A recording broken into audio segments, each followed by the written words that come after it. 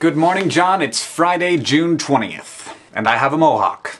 A big, fake mohawk. And I have some spray can paint.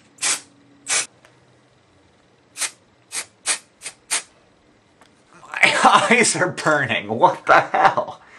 It's like hair paint mixed with mace.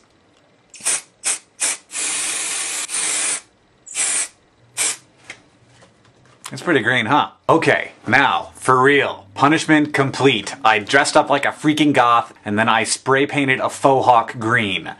Now that my punishment is complete, on to more important business.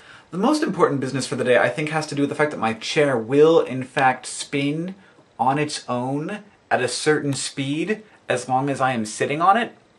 And I think that maybe I might have discovered some kind of perpetual motion machine. And I should probably be seeking some kind of patent. What is this? Like the weight of my body on my chair makes it spin. Okay, actually the most important piece of business for the day is that people liked my Harry Potter song a lot. The truth of the matter is that I like it a lot too.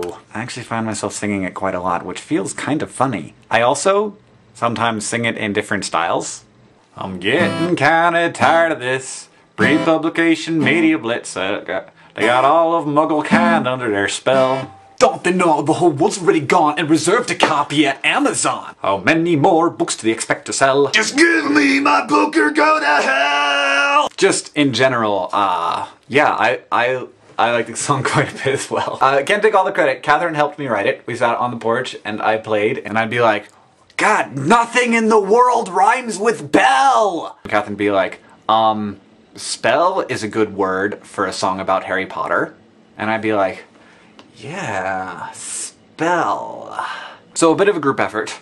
Also, Lizzie from the Leaky Cauldron, who helped to spread the word about the video. And everyone who rated the video high, that's amazing. Everyone who favorited it, that's also amazing. I right now have the #5 top rated song on YouTube, which is kind of like a dream come true. I have a small understanding of what it would be like to be a small-time rock star.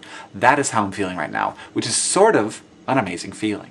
But it could be better, so please everyone, do what you will with the song. It's only kind of good until tomorrow when the book comes out! So, you know, it'd probably be good to get as many people listening to it as possible in the next 12 hours.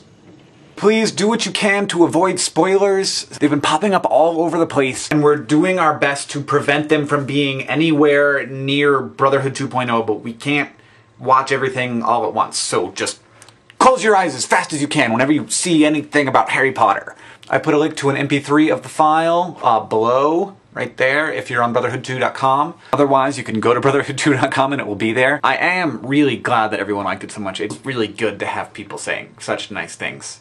They may change their mind now that they see my green mohawk. But nonetheless, thank you all very much. By this time tomorrow, those of us who care will have copies of Deathly Hallows, and I won't expect to be hearing from any of you.